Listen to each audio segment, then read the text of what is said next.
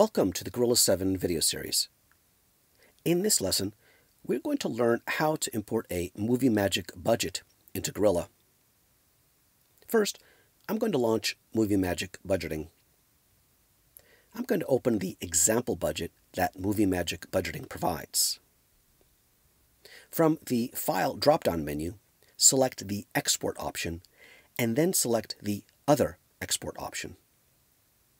From the System Templates folder, select the Detail tab delimitedall.mbx template, and then select Export Chooser. Enter a name for the export. I'm going to call it Movie Magic Budget.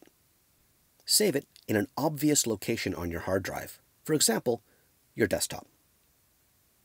You can now quit Movie Magic Budgeting and launch Gorilla.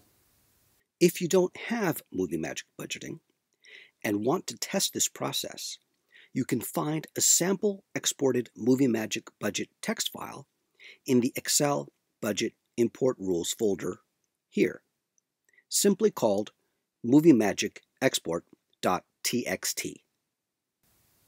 From the Project Manager, select the New or Load Budget button, and then from the File drop-down menu, select Import Movie Magic.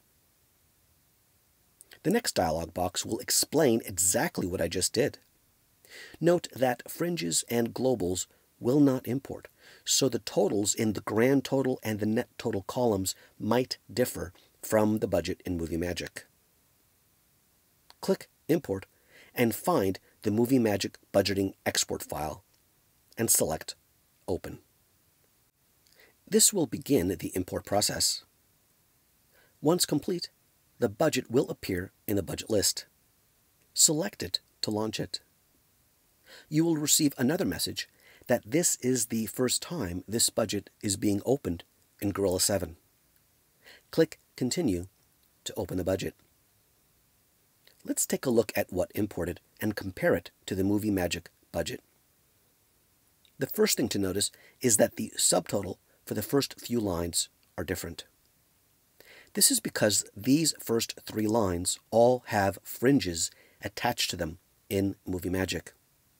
So if I go to the detail level of one of these items, notice that there is a fringe for $672 for this line, and fringes do not export to the Movie Magic export file. If you go to the Gorilla budget, you can see that this is the only difference. You can, of course, add the fringe in Gorilla, and if you need to learn how to do that, see the lesson on fringes in Gorilla. That's a wrap. Have a great shoot.